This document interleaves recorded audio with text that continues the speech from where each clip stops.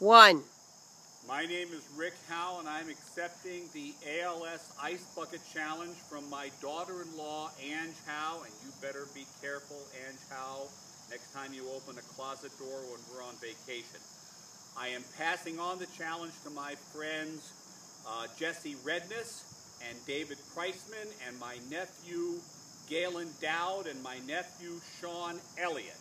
I will donate $1 for everybody who likes this posting, and I will donate $10 to ALS for each of those 4 people who accept my challenge. Here goes the ice. Oh, dear Lord. Here we go.